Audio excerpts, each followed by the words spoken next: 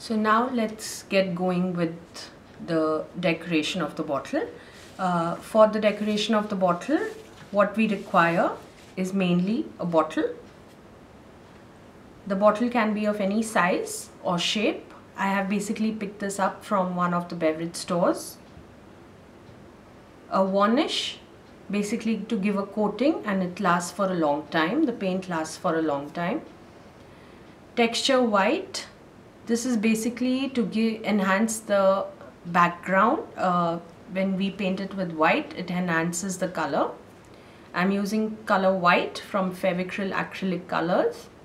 Color red, which I'll be mixing with white, and I will end up getting a color like this, which is pink. I'll be using some glitter. I've picked up the glitter from a local stationery store. I'll be using a sponge, Fevicol, which I'll be diluting it in water. I've kept it ready, and some paint brushes. So firstly, we'll have to clean the bottle that we have used. Okay, nicely wash it, dry it, keep it for a day, and then use it.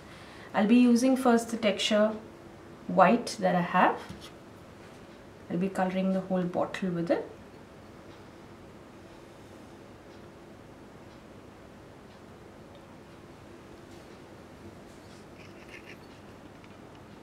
So this is how I color with texture white. I have used Camel texture white. If you want, you can use a little bit of water.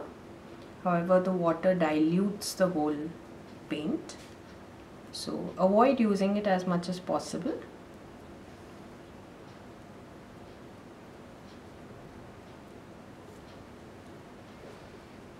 So you basically give a rough coating to the whole bottle.